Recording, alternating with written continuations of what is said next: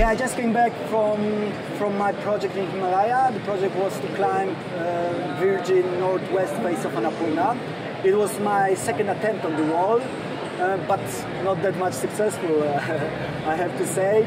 On the last expedition, we reached around 6,700 meters on the wall.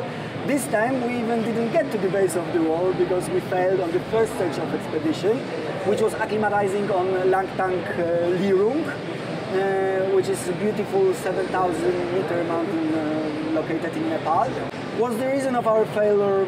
Obviously, there are a few reasons. Some of them depended on us, some of them didn't.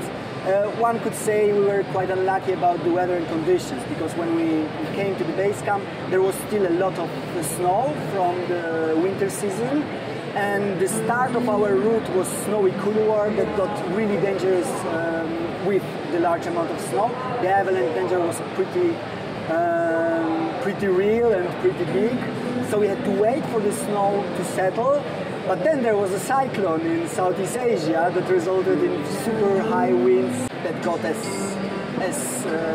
strong as 150 kilometers per hour on the summit.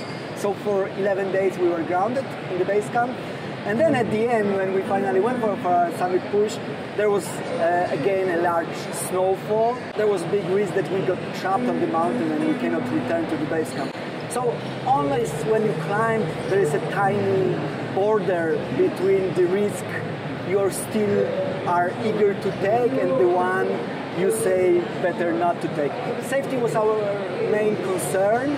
So when we couldn't get the proper acclimatization, we knew there is no chance we can climb Annapurna, especially that also this season was very bad for Annapurna. There was a lot of snowfall. So even if we could climb the BLACKYAK Lirung, probably would not be able to safely climb Annapurna northwest face. This is life. Sometimes you make it to the summit, and sometimes you even don't get your chance to do the proper attempt. I guess I have to try for the third time.